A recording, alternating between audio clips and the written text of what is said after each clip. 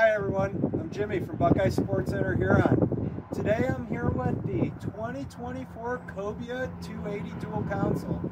Let's go ahead and take a walk. I'll show you some cool things on it. We'll start up at the bow.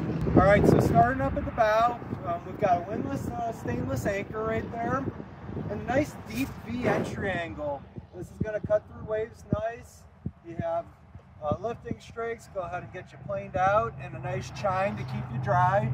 And then a nice flare in here, which is also going to deflect water out. Moving down the side, you can go ahead and see we've got flush cleats here. And then rod holders with the entire hard top there.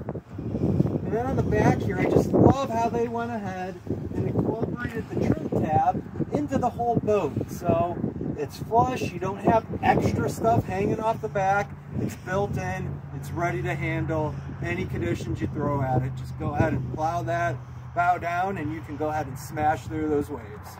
Definitely a great feature. We've also set this boat up with twin Yamaha 200 horsepower engines.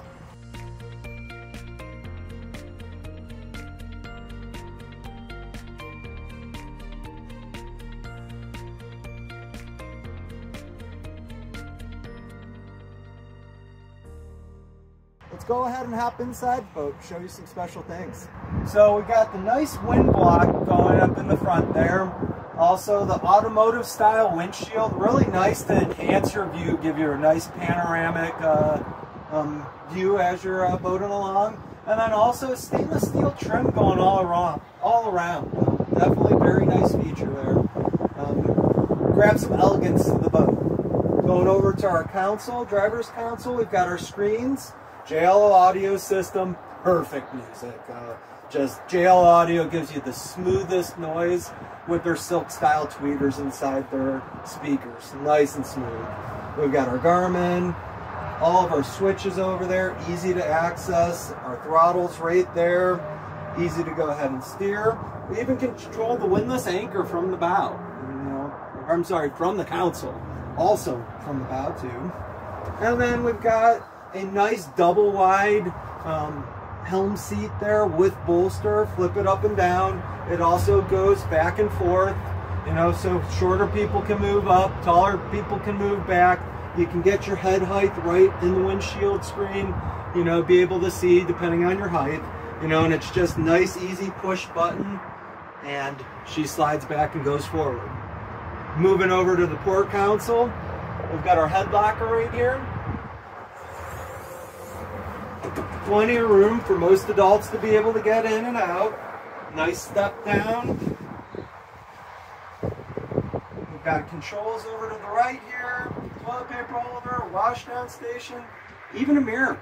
5 foot, 5'8". I've got enough room. If I did need to go ahead and go in there. Nice easy door to get in and out of too. Love how they did this seat for the port side observer seat. This will go all the way back. It's really nice because it makes a good layout spot. And then there is additional storage underneath here also. Moving around over to the kitchen set. So we've got a fridge here, extra storage, additional storage in the back, along with your washdown station, and we've got a cooktop too. I love how they have cup holders in ample places too. It's like, always got something with me while I'm cooking, so definitely a great feature there. Even behind it, we've got a little washdown tray where there's cup holders, or you can open it up for additional storage, and they even have a drain there. We have additional seating.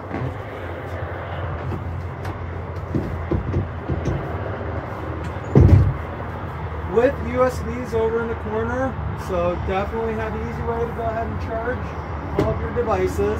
Flip that back down, and you have additional seating wrapping all the way around, or if you're fishing, close it all up, you're good to go. These things flip up nice and easy, and you got plenty of room. We'll go ahead and shut the back one here. And I've got 5 rod holders going right across, along with a removable ski pylon. So if you did want a tube, you want to ski, easy to go ahead and do off of this. Wakeboard, not a problem. And we also have our table in the center here that comes out.